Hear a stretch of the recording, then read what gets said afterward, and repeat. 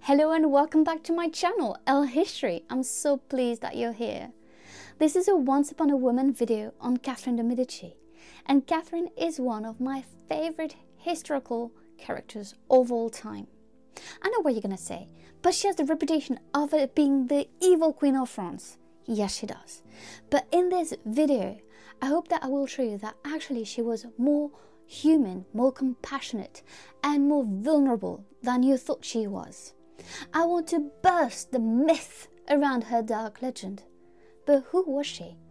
Catherine de Medici was the daughter of Lorenzo II of Medici, the Duke of Urbino, and of Madeleine de la Tour d'Auvergne, a very important French noble family.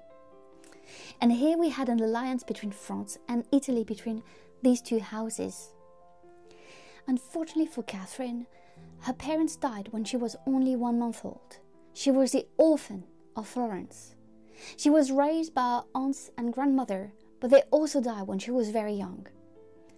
The next king to take care of her was Pope Clement VII, and at that time he changed everything for Catherine, as she became a very important political pawn in the European diplomacy. She became betrothed to Francis I of France's second son, the Duke of Orleans, Henry. The two were 13 years old, and we thought that it might be, a good match, a good marriage. In 1533, they were married in Marseille, and Catherine fell in love with Henry instantly. Unfortunately for her, he was already in love with someone else. His tutor, the magnificent Diane de Poitiers, was 20 years older and apparently who taught him way more than languages. And here we have Catherine de Medici in the shadow of the court of France, trying to find her way. And in 1536, fate struck, and Henry's older brother, another Francis, died, which made that Catherine and Henry were now the Dauphin and Dauphine of France. Catherine, the orphan of Florence, was becoming the Dauphine of France and the future Queen Consort of France. Never in her life she was born to be queen, and yet she was in the middle of a politics and of everything that was so important in 16th century Europe. More importantly, when she became Queen Consort of France in 1547, she also didn't realize that she was going to have children finally, because, the years of infertility marked her and really depressed her.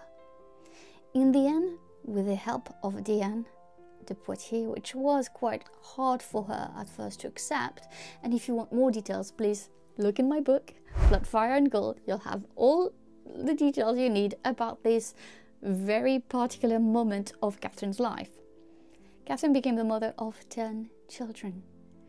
And yet, there are lots of myth and dark legend around her. So let's bust those myths together. And myth number 1 to bust is the fact that Catherine was a manipulative, cold, insincere person. We have this image of Catherine doing everything she could to be in charge, and that she loved power so much that she would betray everyone around her. We could not be further from the truth. Catherine was a very loyal person, and when she accepted you as one of her own, she was extremely loyal and protective. It is true with everyone around her. It is true with some of her privy councillors, with her secretaries. It is true with her ladies-in-waiting. And it is true with her children. Of course, it doesn't mean that in the course of her life she didn't have disagreements with these people, which created tensions, and that her detractors were going to use against her to make her this kind of dark queen, the dark manipulative queen, this manipulative mother, manipulative advisor. But hear me out. In truth, all the decisions that Catherine made were always with in mind the best interests for her kids, for her children, for her friends. She always wants the best for the people she truly cares about. Now, it is also true that obviously Catherine de Medici loved power. Power was a way to protect her. And it is a way to protect anyone, you know. I mean, that is why so many people are drawn to power. And Catherine saw power as a way to protect herself, and not just herself, her children, her family, her daughters. She had a very close relationship with two of her daughters, Elizabeth of Valois and Claude of France. And it is true that with Marguerite of Valois, the Reine Margot, the Queen of Navarre, the relationship is going to be more complicated. And it is mostly because of their different personalities. Marguerite of Valois, and I will make a video on her at some point, was a free spirit. And it is true that Catherine liked being the advisor, being, you know, mothers know best is really how we can describe Catherine. So she liked advising, and didn't really appreciate that Marguerite would often tell her that actually she knew best herself and that she didn't need her mother's advice. So there was some clashes there. Yet it doesn't mean that Catherine did not care. It doesn't mean that Catherine was manipulative. Catherine always put her children first and always tried to protect the Valois dynasty. Myth number 2 that we're going to debunk right now: that Catherine de Medici was some sort of murderer and that she poisoned her enemies. The biggest myth around that, the specifics of that, comes from the idea that she poisoned the Queen of Navarre, Jeanne d'Albret, in 1572.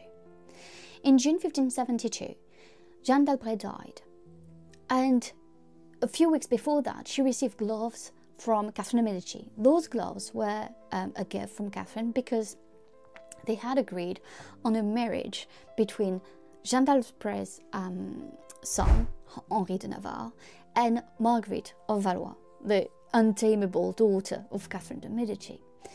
It was an alliance between Protestant Navarre and Catholic France, something very important for Catherine. She hoped that that marriage, that union, would bring peace and prosperity to France, especially because of all the religious civil wars that had ravaged the country for over 10 years.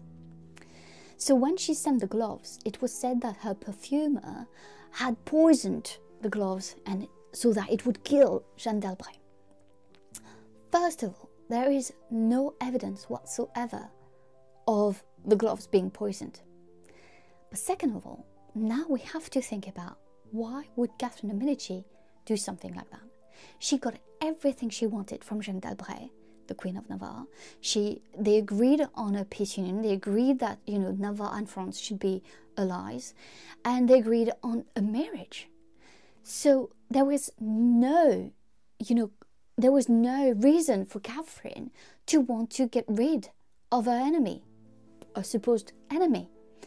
Also, the death of Jeanne created lots of problems for Catherine. It was 2 months before the marriage between Jeanne's son and Catherine's daughter. The fact that Jeanne was not going to be there was creating a problem for Catherine. She needed the whole family, she needed the crown. And also, now it was even more problematic because before, Margaret was marrying a prince of Navarre and now she was marrying a king of Navarre. It might have been a step too far right now for the ultra-Catholics of France, who saw that union as a betrayal of their faith. So there was really no reason for Catherine to get rid of Jeanne. And there is no evidence whatsoever of Catherine being a poisoner or a murderer. I hope that now we can really forget about these lies about her because they have no foundation whatsoever. The last myth that we're going to completely bust in this video about Catherine de Medici is the one that has stained her reputation for centuries. People believe that Catherine de Medici is the reason of the religious civil wars, that she participated, that she encouraged the civil wars. More importantly, her detractors and people who created her bad reputation believed that she had something to do with the St. Bartholomew's Day massacre in August 1572. We talked about the marriage between Henri de Navarre and Marguerite of Valois, and that marriage happened in August 1572. During the night between 23rd and 24th of August 1572, it's when the massacre in Paris happened. Thousands of Protestants were killed and butchered and it was absolutely awful. The news spread all over Europe, and it was a shock for everyone. So how did it start? It started with the Guises, Mary Stuart's cousins, who wanted revenge for the death of their father in 1562. Their father had been killed by the Huguenot leader Coligny. So during that night, when they thought that all the Protestant leaders, Huguenot leaders, were going to attend the marriage and they were going to spend some time in Paris, they thought it was their good opportunity to murder Coligny. All right, let's stop right here. Yes, Catherine de' Medici and Charles IX of France might have known that the Guises were seeking revenge. They didn't know when it would happen, they didn't know how it would happen, but they believed that yes, something bad would happen. Yet they tried to defend Coligny. Coligny was brought to the French royal family. They called their doctors, their best doctors, Ambroise Paré was one of them, to try to save Coligny. So again, they were not siding with the Guises. But what definitely not happened here was the fact that what happened next is the Catholic mob took that act of revenge, and then there was like fury and fear that spread in the city, and the Catholics were just butchering and killing the Protestants who had been coming to attend the wedding for the wedding. So here we have no reason to believe that Catherine encouraged this or wanted this. It was not good for her politics, it was not good for her country. It is easier to control a country when it's at peace rather than when it has war, and Catherine knew that very well.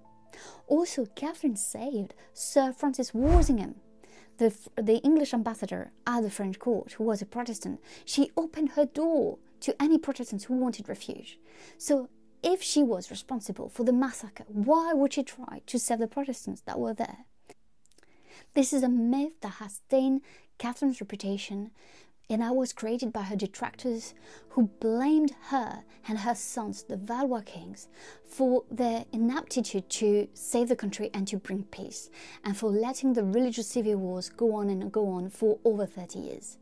Yet there is no evidence whatsoever that they wanted the wars, that they promoted the wars. If anything, in fact, they tried always to bring peace back in France, but they did fail. So here it was my video on Catherine de' Medici. I hope that now you can understand her better and know that she had nothing to do with the religious civil wars in France. Thank you so much for watching. I am so appreciative of your support. Please don't forget to give a thumbs up if you like that video and to subscribe. See you next time. Bye!